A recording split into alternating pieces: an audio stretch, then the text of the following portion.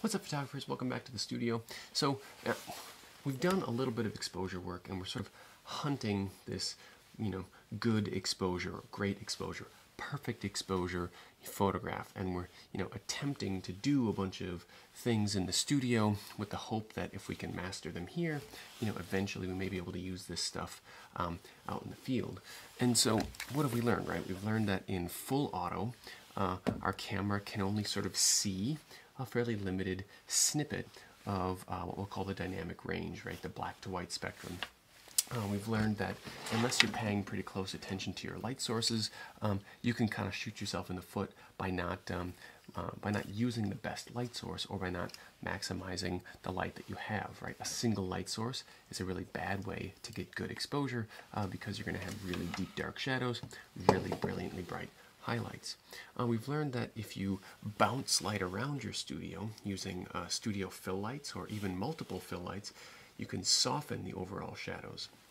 We've learned that if you jump into Photoshop, you can actually use selective edits like layer masking to edit specific places in your photograph. But okay, so there is a way that I really like for doing this kind of work that you got to pay attention to all the other stuff, but seems to put a lot of power, a lot of control into the hands of the photographer. And it's using composited or HDR imaging techniques in order to take multiple photographs in a scene, one that maybe shoots right down the middle, one that exposes for highlights, one that exposes for shadows, and then composite them in Photoshop using layer masks in order to get the best possible exposure across the whole image. And this works in any kind of lighting. It works in really great lighting, it works in really poor lighting. The only things you'll need will be some way to stabilize your camera, and then you've got to slip your camera into full manual mode in order to get control of your shutter speed and aperture. So let's talk just briefly for a second about what that means and what we're going to have to do to shoot in full manual. So this is usually a pretty scary territory for people, right? For example, the settings on this D600 are up here on top, and if you're comfortable using full auto on the top here, every time you slip into M, the shooting mode M, terrible things happen to your pictures. Way overexposed, way underexposed. You don't really know what's going on. You can kind of do this whole like click check thing that you see a lot of photographers do, but really kind of an unpredictable situation. Well, let's talk through what you actually have control over in full manual and why that's important, and maybe most importantly, how you can predict what's going to happen in your image before you even click the shutter. In full manual mode, what you have control over are your shutter speeds, your aperture, and to some lesser extent, still important, but your ISO. Now, let's just say for the purposes for our class, ISO, let's just kind of set it at a 200 or so on your cameras, and then not really mess with it much. It is an important part of what we can do, but in terms of controlling light, it's not where I'm going to go as sort of a first attempt. I might kind of resort to modifying ISO if I really absolutely can't do much else with my shutter speed. Now, shutter speed is a part of your camera that's essentially going to it's going to control light using time, right? The amount of time the shutter stays open. And then your aperture, think of your aperture a little bit more like the pupil in your eye, that it's going to control light based on how wide open or how closed the opening of your eye is. I can show you this a little bit more easily using one of these older film cameras. So the lens pops off pretty easily, and as I manipulate the aperture ring here, you can kind of see how that aperture opens and closes. And it clicks through what are called stops or f-stops, and those f-stops have a number assigned to them. On this particular lens, I go from an f16, which would be a really small opening, to all the way down, click, to a 1.4. That's pretty low, considering a lot of the lenses you guys might be shooting with are going to be in the probably 5.6, maybe 4.5 range, but that's okay. What you want to kind of pay attention to is not so much what these numbers specifically are, but where to go to find them when it comes time to adjusting the amount of light that's coming into your camera. Now, the shutter speeds are a little bit more difficult to show you, but I'll open up the back of this camera. And what we see when we look at the back of the camera is the shutter curtains. What you see when you look at the front is the reflex mirror. If I load the shutter and I have about 1/1000th of a second shutter speed here. You can probably barely even register that in the video, but what you're going to see very, very quickly are the shutter curtains opening and the reflex mirror snapping out of the way. Now, if I really slow that shutter speed down, that was 1/1000th of a second. I'm going to bring that all the way down to 1/30th of a second. It should be a little bit easier for you to see what's going on back there. 1/30th of a second is much slower than 1/1000th of a second, but I can keep going. I'll go all the way down to 1 second. Now 1 second is going to let in a huge amount of light compared to the 1/1000th of a second that I was just using. Now my shutter speeds stop at a setting called B, or bulb. Yours may go down below 1 second, or I should say maybe longer than 1 second, maybe 2 seconds, 5 seconds, 10 seconds, maybe 30 seconds is the basement of your digital SLR. Bulb is sort of the older way to do that, right? I would hold my finger down on the trigger, and as long as my finger's down, the shutter stays open. This would allow me to make 30-second exposures, 30-minute exposures, 1-hour exposures, right? As long as my finger's on that trigger, or in this case, as long as I've locked the shutter open, and then I come back to it and unlock it, the shutter stays open. Now on the opposite end of the spectrum, the upper end of this camera is 1/2000th of a second. So if you can kind of imagine the clock that I illustrated here, our clock that we're accustomed to using is a 12-hour clock, but think of that clock as about 1 second. So every time you read a shutter speed, 500, 1000, 250, 150, think of those as fractions, 1/250th, 1/500th. That way we're dividing 1 second into ever smaller or ever larger increments.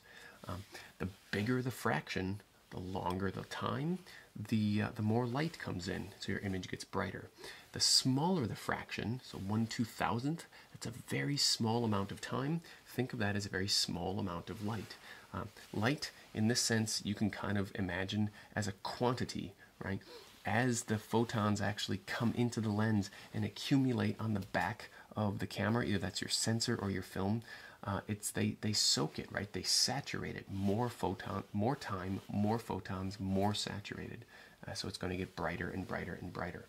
This is very difficult for us to think about, though, because we perceive the world in a much slower way. 1/2000th of a second for me is equivalent to probably 1/125th. Like, I'm not going to know the difference between those two things. But to our camera, that's a huge difference.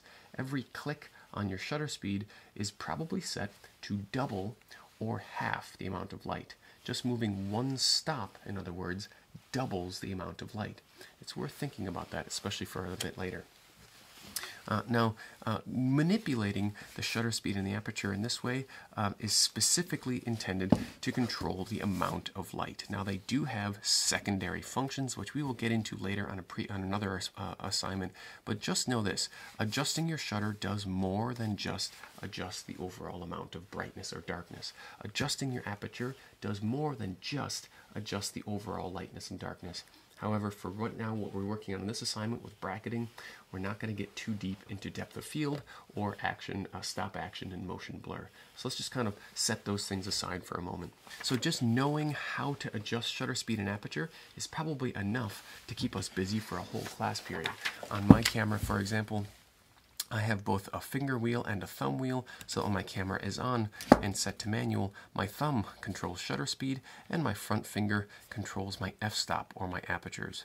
But how do I know what to set those at? Now, this is where you see a lot of photographers click, check, click, check, click, check, until they kind of get themselves in a ballpark, and then they begin their, true photo shoot. So they've kind of burned through 5-10 clicks before they even kind of get to the real work.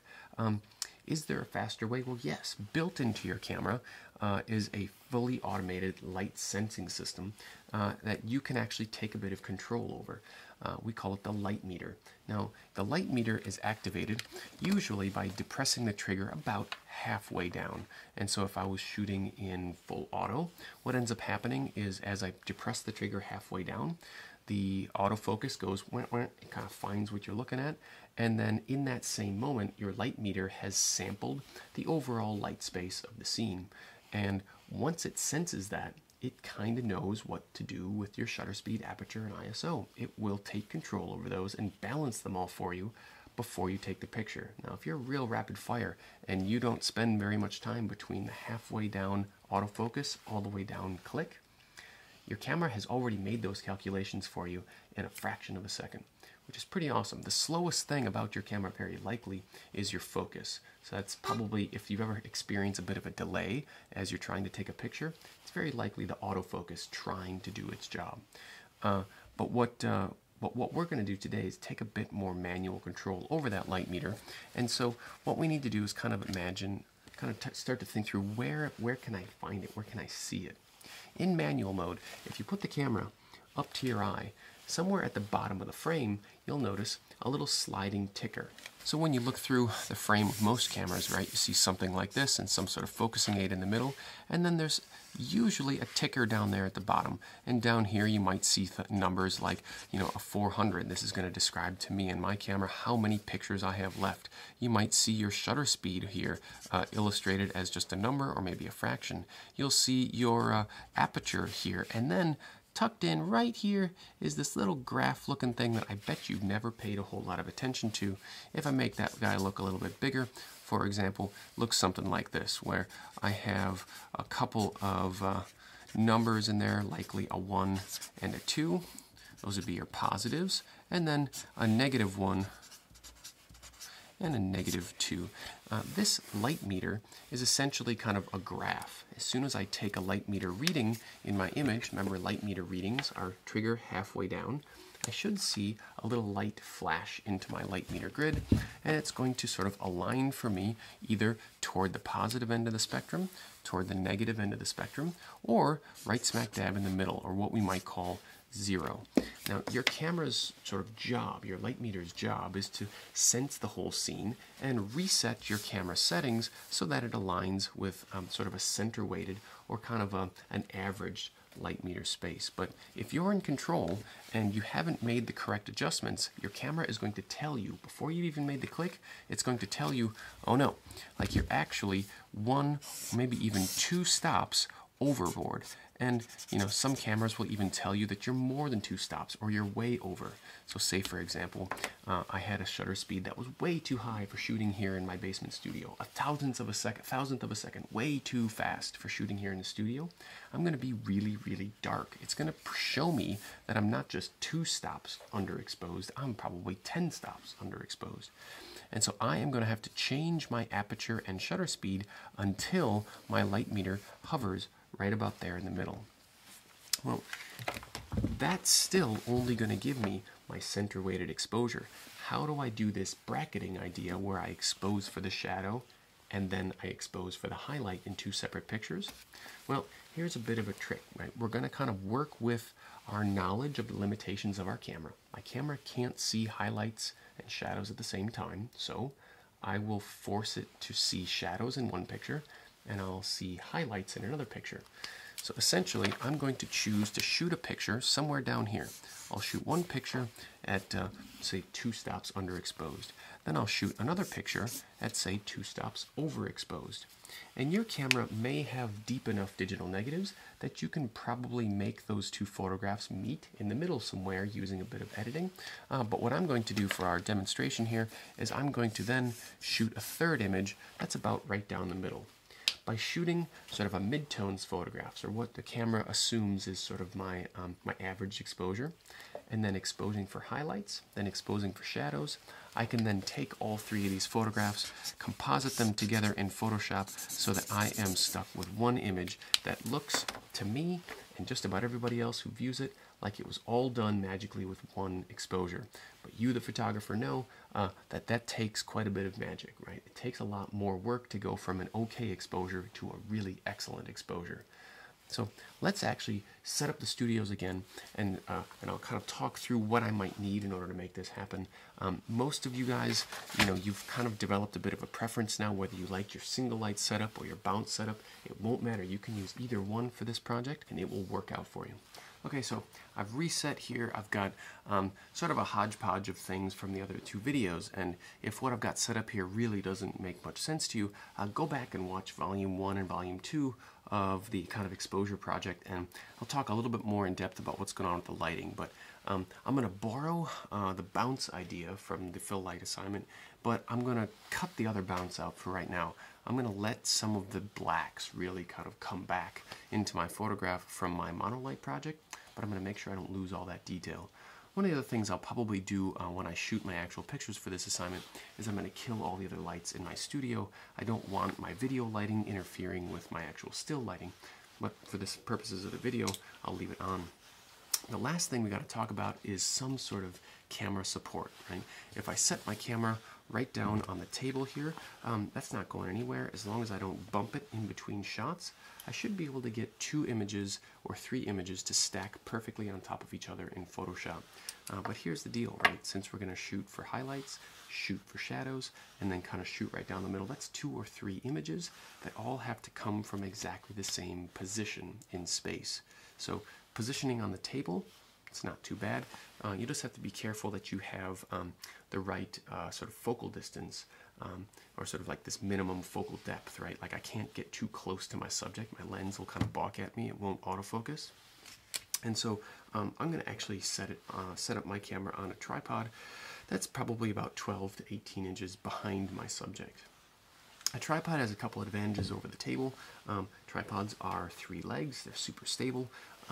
They also kind of have a lot more adjustability, so I can get up above my subject and shoot down or kind of aim it. So it's not a requirement for the course. I didn't tell you guys you had to have one, but we will talk at some point about the about kind of what you might look for in a tripod. And you know, I've got a lot of different types of tripods in my studio at home, and a lot of different types at school. Everything from kind of a $12 or $13 version upwards, you know, into the hundreds of dollar range. And the biggest difference, one tripod to the next, is not the materials it's made out of, not the logo that's slapped on the side, but just stability, right? If it's a stable tripod, it's worth buying. If it's not a stable tripod, don't trust your expensive equipment sitting on it, right? It might be good for a smartphone or a microphone, terrible for a $2,500 camera, right? So the tripod that I bought and I've been traveling with for years now is just kind of this rock solid thing. I don't mind chucking it in a river or anything. It's just super solid. It's not all that lightweight, but you know, I didn't want to spend close to $1,000 for a solid and lightweight tripod, right? So there are a lot of trade-offs. You notice that some of the tripods have a lot of hardware up on top, and some of the tripods look really elegant on top. I've got a small ball head attached to the tripod that I'll be using here. It's one of the smallest sort of ball heads you can use on one of these setups. A ball head allows you to make all kinds of adjustments with just one lever. You'll see a tilt pan tripod head that has a few levers on it, right, that allows you to move in just one axis. Those are really great for video work. A little bit slower to use for photography. And then you'll see other things that are like pistol grip tops and whatever. Honestly, all that is secondary to stability. Right? So one of the great things about tripods too is if you happen to use them often, is they come with these little base plates that you will plug into the bottom of your camera. And just about every piece of camera equipment I've got floating around the studio has this little 1/4-inch screw on the bottom that mates to base plates, that mates to tripod heads, that mates to all kinds of photography equipment. It's pretty standard, and if you are into sort of doing DIY stuff, it's a pretty common thread, so you can just go and buy your own threaded rod and build out camera rigs and stuff like that. It's really cool. But the base plate allows me to work quickly with my camera. So what I'm going to do here is get my camera positioned in just the way I like it, make sure that I'm happy with the composition and the arrangement of my subject in the scene, make sure that my lighting is right where I want it, and then I'll click through the exposures and sort of talk through it as I go. So as I am looking through my camera at this moment, my light meter is telling me that I am at least 2 or 3 stops overexposed. My shutter speed is 1/100th of a second. My aperture is 3.5. While I'm at it, I'm just going to double check my ISO and make sure that it's down in that 1 to 200 range, and then recheck my light meter. The reason I'm going to keep it low is because I have a lot of control over my lighting here. I'm also double checking to make sure that the quality I'm shooting is in RAW, right? So I'll just do one more check on the light meter. And because I made the adjustments with my ISO, I'm now just about a stop under, not 4 stops under. We'll have to have a conversation in class about the relationship of ISO to exposure. But for now, just know this: keep it at 1 or 200. Now, because I'm not going to fuss too much about camera shake or anything. The shutter speed really doesn't matter at this point. I don't have to be super concerned about getting motion blur. So any shutter speed will work. Any f-stop will work. All we're doing is trying to get perfect exposure. So I'm going to shoot just down the middle here. Now that I know I've got my base image, let's just check that composition, make sure I like it. That image is sort of my average. Now I'm going to adjust my shutter speed or aperture, you choose. I'm going to choose shutter speed. I'm going to go a couple of stops up and a couple of stops down in order to get the best possible image overall. I'm going to go from 1/80th of a second up to 1/200th. And then from 1/200th, I'll go back down to 80, right in that middle, and then give it a couple clicks down to 1/30th. Those are the 3 images now that I will use and bring back to Photoshop for compositing. Okay, so here we are, maybe 15 or 20 minutes into the retouch in Photoshop, and I'm really kind of liking where this piece is at. And honestly, like when it came into Photoshop, the exposures were looking pretty good. I learned a lot in the studio about how to control my lighting so that my retouching is really, fairly light-handed. And so what I may do is just kind of back this thing all the way up, just kind of throw this thing away and start it from scratch. When I go to the folder where I have these images saved, I'll just kind of show you quickly again what I'm looking at when I pull these images up. Here is my overexposed, or 2 or 3 stops over. Here is my sort of right down the middle, the exposure that my camera told me was about an even exposure with the light meter. And then I took one more image a couple of stops down or a couple of stops underexposed. And so what do I do with these images? Well, let's start by just bringing that middle one straight into Photoshop. That'll be the sort of beginning one that we run with. Command O opens it right into Camera Raw. Into Camera Raw, I did my black and white conversion, and then I adjusted some of my global sliders here. I'm not trying to get too fancy with my edits on this middle one. Essentially what I'm looking for is about an average exposure, not too bright, not too dark. I know that I'm going to have some issues with this highlight up here. I'm already noticing that that's pretty overexposed, but every time I try to change that and bring that highlight in, I sort of lose the shadows where I want them to be. And so this is that negotiation, right? This is why we're bracketing in the first place. So I just can't get both at the same time. I might be able to, if my negative is really deep, tweak my shadows, tweak my highlights, and try to do a little bit of selective editing here. But we just, based on what I know about, the way my camera works and what it can capture and what I can't, I know that there is just sort of a gap, right? There's a gap between what I got and what I could get. So let's open this up into Photoshop. And then I'm going to go back to that same folder where I have all my images stored, and I'm going to address this highlight issue right away. In order to pull detail into that highlight, I'm going to need my darker image. Command O, I'm going to open up that darker image into Camera Raw, and I've already done a few of my edits here, so you can kind of see that I've pulled detail into that highlight. I'm not getting rid of the highlight, I'm just opening it a little bit, right? Making sure that there's some detail there and it's not pure white. This is essentially the kind of help that we had using Illustrator, or using some of these clip warnings in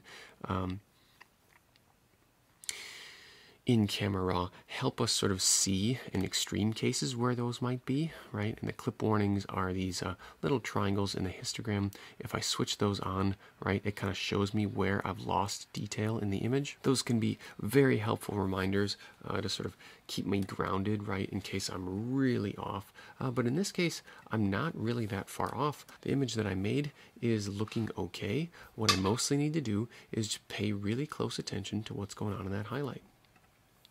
Open up. Now, in order to be able to composite these two images, they can't be sitting in different files like I have them here. I need to get them into the same file. So I'm going to pull down on one of these tabs and float the image so that now it's a separate window. One is in the tab bar, one is floating. And this seems a little crude, but I'm just going to grab the photograph and drag it into the other image and drop it in. Now it's floating inside that other image, and you can see that it came in as a second layer. Now what I like to do, instead of just kind of dropping it in random, is I like to hold shift as I pull it in.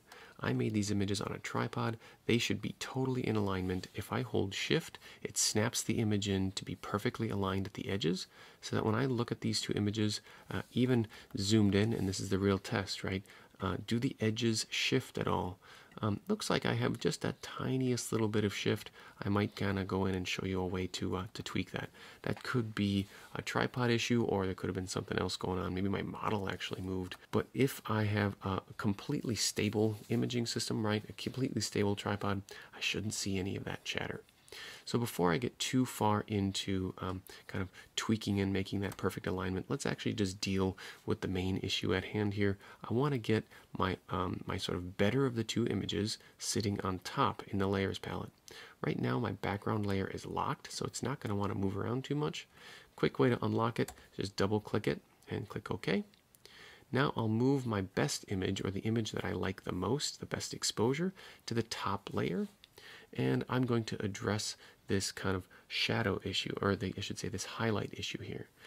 Now, the easiest way that we could do this would be just to get our brush out and start brushing into the layer mask, right? Now, a layer mask is not like painting directly into an image. A layer mask is a way to sort of cut through an image and see it. And see what's behind it. Let me give an example here. If I just start painting with a black paintbrush with a nice soft edge, and I turn off the photograph underneath, do you see how I see this checkerboard? What that checkerboard is telling me is that there's nothing there. I haven't erased the image. I haven't put a hole in the image or anything. All I've done is I was painting in the layer mask. Remember, painting in black, my black is down here in the lower part of my toolbar, cuts, and then painting in white, and I'll switch using the keyboard shortcut X to keep my workflow moving quickly. White repairs. It gets really obvious if I go up to my control bar up here and switch to a hard round brush. Hard round brushes are just a lot more obvious in Photoshop. I almost never use them because those hard edges are really hard to hide, but I will kind of just demonstrate right how black cuts and then white repairs. Try that a few times in your computer just to kind of get the hang of working back and forth between the two. I'm going to switch back to my soft round and focus more on what I might be able to do with the brush itself. If I'm really good with the brush and I'm using brackets and braces to downsample that brush or downsize it, I could come in, maybe even lower the opacity of that brush down into the 50% range and carefully hand brush that little bit of detail in, and that can really work. I mean, I actually, I encourage you guys to practice with the brush, because the better you get with the brush, it's probably the fastest and least kind of convoluted way to do those sorts of edits. The trick will be to make these edits happen without making them super obvious. So I've been able to pull in that little bit of extra detail in the highlight, and I just did it with my brush. Not too bad. What I would like to be able to do is maybe give you guys another option. After teaching this in class the other day, I was thinking, okay, like maybe there's an even better way to isolate just the highlights with something like an automatic selection. Well, we could do something like grab the Quick Select tool.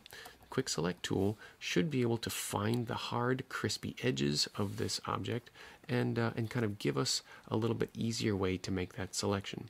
If I hold Option, I can sort of push that selection edge around, push it back. Holding Option kind of subtracts, just kind of letting go of Option, just sort of pulls that selection line back and forth. PC guys, that's Alt to kind of get the alternate selection. And if I was really careful, I could put that selection line right where it needs to be, right on the edge of that piece of paper. The Quick Select tool should find those kind of areas of high contrast reasonably well. And if I could modify that selection line, what happens is I can either add that selection directly to a mask by clicking the Mask tool, or if that's a little bit too harsh, let's do a Command Z on that. and add a layer mask. That way I don't accidentally load the mask quite so aggressively. Do my quick selection and use the quick select as a brushing mask. Here's how that works. I'm going to use my paintbrush now and make a nice big brush and see how my paintbrush is only going to have an effect inside of my selection. That's a pretty handy tool for controlling somewhat of an uncontrollable brush. I really sort of like the nice soft edge brushes because of how gentle they are usually to sort of come into Photoshop and not have too gigantic of an effect. But setting up a mask selection is a really handy way to sort of blend in some of those edits. But take a look at my edges here. Ooh, kind of ouch, right? I didn't soften my selection. I didn't modify it much, so I can really clearly see those effects. Okay, one more possible option for maybe a really nice, easy selection of this highlight here. And this is what I came up with after doing a bit more thinking. I'm going to go to Select Color Range. And underneath Select Color Range, I can isolate highlights, midtones, or shadows. And so I can automatically sort of tell the computer, okay, look for those brilliant, bright highlights. And I can shift the range. See how in my selection preview down here, I'm getting a sense of how much or how little of that highlight is revealed. I'm going to kind of pull back my range and just grab the kind of bright highlight, paying pretty careful attention to this patch right on top of the form. And then fuzziness actually is softening the edges of that selection a little bit. I'm going to leave that down for now and click OK. So see how it automatically made that selection for me? That's pretty handy. I don't want this big patch of selection on the ground, so I'll go back to my selection tool, keyboard shortcut quick select, hold Alt on a PC or Option Mac, and just kind of remove some of those extra selection windows, extra selection areas that I don't need. Oops, Command Z, got a little bit too excited there, pulled out too much. And that way I'm just going to focus my selection on this highlight, this problem highlight, and I can take any selection and automatically load it as a mask by clicking the mask tool, and it automatically drops it in. Immediately, that looks like a big oops, right? Exactly the opposite of what I want. But grab that layer mask, do a Command-I, invert, and it sort of shows me about what I wanted to see, right? It added that kind of darker strip photograph underneath. It's a little bit aggressive, right? So I could walk that back a little bit. I could kind of lower the overall opacity, or maybe more importantly, I could flip my layers around. I'm going to stick layer 0 down on the bottom, move that layer mask up to the next layer, and I can invert the layer mask one more time. So essentially, I've just kind of inverted the effect. Instead of removing that patch, I'm adding the patch to the top of this layer, and I'll duck the opacity. The opacity is just sort of the way that I can sort of thin this out, and I'll lower it down just to the point where I can see the detail. I'm not completely gone, right? I'm adding a bit of texture to that paper. This is really subtle work, guys. We're kind of being pretty careful, pretty picky about this. Then I'll come back in with my brush and soften the edges of this selection so that I can't see it anymore.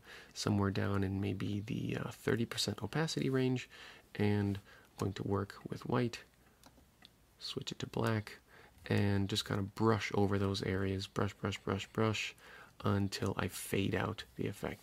Now that's pretty good. That added a little patch of actual photographic texture, not adjusting the exposure, not trying to pull more out of there, just bringing that patch in. Now that exposure is looking pretty good. If I had kind of crummier lighting in my studio, I might be concerned about bringing some detail back into my shadows. So I would be bracketing for the high end. But if I go back to that photograph that I made in the studio and just sort of take a look at what that might give me. Let's just sort of take a look here. Here's my nice and bright photograph. This is the one that I exposed for my shadows. And I'll open that into Photoshop and composite this one in by floating it using V. Keyboard shortcut V is just the move tool. Drag and drop that one in. And I'm realizing that even though I was really careful to layer 3 exposures, it doesn't really do much to my shadows, not the way I want. And on top of that, it looks like I've got just the tiniest bit of camera jitter in there. So you know what? I'm not even going to use that 3rd exposure. I'm happy that I made it just in case I needed to get some more detail in my shadows, but I think all of the rest of my editing from here on out is going to happen with my adjustment layers. So from here, I will select both of these layers in the layer palette. To do that, click the bottom layer, hold shift, and click the other layer, right click, and I'm going to merge these layers. I'm going to add just a small amount of contrast. I'll custom mix my own S-curve here, making sure that as I add that contrast, I'm not losing detail in my shadows. Nope, that looks good. And then I'm going to add a bit of sharpness using the same high-pass filter that we used in a previous assignment. Command J to duplicate the background layer. Go to Filter, Other, and High Pass. And in here, given the fact that I'm shooting roughly a 27 megabyte file, I'm going to make sure I keep my radius at about 5.8. This may take a little bit of playing for you. Essentially, though, all we're looking to do is capture the edges of our photograph, of our object here. We're not trying to add contrast and sharpness everywhere, just on the edges. And then I'll blend that adjustment as an overlay. Let me zoom in just quickly here to kind of show you what's happening there on a really close level. Just kind of adds a bit of crispness to the edges, and actually I like this texture that it picked up in the paper as well. So this is starting to look really, really good. Detail everywhere.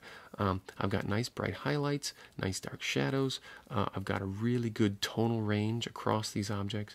What I might try to do, just for the sake of adding a touch more contrast to this image and really making things pop, is do a Command J, duplicate that background layer one more time, and then blend that layer as an overlay. And that got a little too crunchy. I think I lost a few too many of my blacks. I'll duck the opacity of that layer just a bit. And now we're really kind of starting to play with interesting edits to sort of customize how much contrast I can add. Now this is starting to get into the sort of area of personal preference. As long as I've got good detail in all of my good detail in all my shadows, good detail in all my highlights, a little bit of extra contrast versus a little bit flatter image, that's where you guys are going to be able to start to bring some of your own personal taste into this. I'm excited to see how you guys edit with this. I'll catch up with you in the studio and help walk you through this process in person.